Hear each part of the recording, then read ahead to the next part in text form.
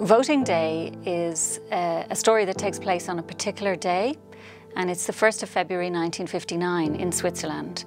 On that day, Swiss men voted no to granting women the vote, and then they went ahead and voted yes 12 years later in 1971, which is the anniversary we're celebrating this year.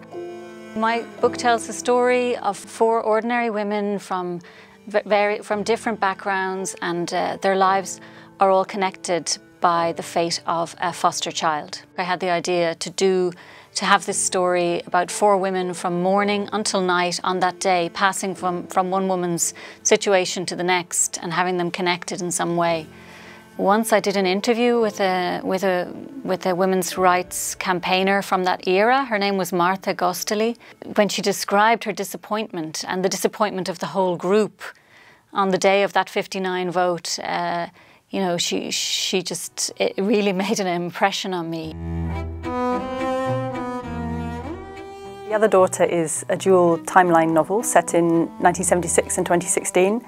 In 76, Sylvia is an ambitious young journalist who is desperate for her big break at the newspaper she works for in London. She persuades her editor to send her to Switzerland to report on the ongoing women's rights movement 5 years after Swiss women got the vote at federal level. And at the same time, she discovers she's pregnant.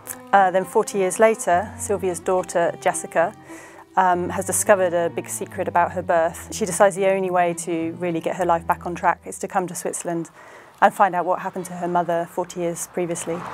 I didn't at the beginning set out to write about women's rights, but at the time, I suppose I'd been living in Switzerland a couple of years by then, and there were quite a lot of issues concerning women's rights and equality in the news at the time.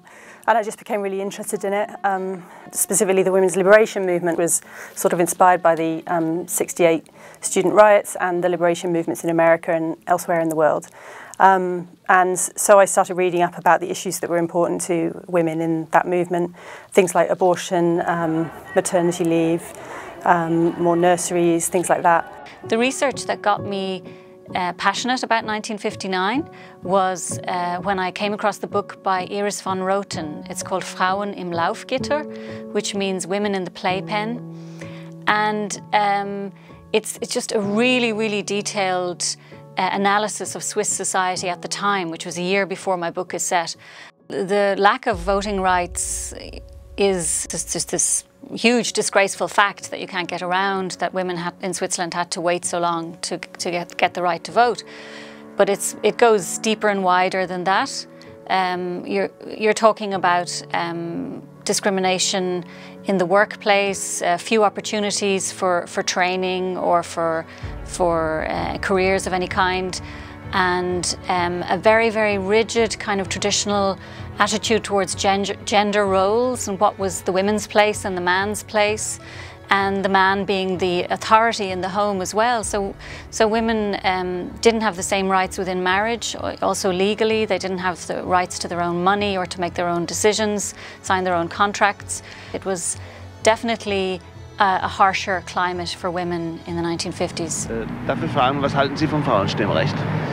Ich bin dagegen. Warum? Die Frau gehört ins Haus. Sie soll Mutter sein und fertig. To bring about this reform, you couldn't just rely on a few progressive men in Parliament. You had to actually have the agreement of the masses, of all men in the population, or a majority. And you know, and I wonder in other countries, if men had had the final say, maybe women would have had to wait a lot longer everywhere else. The UK is ahead of Switzerland in terms of legislation, but that doesn't mean that attitudes change. And I think, you know, there's still a gender pay gap in the UK.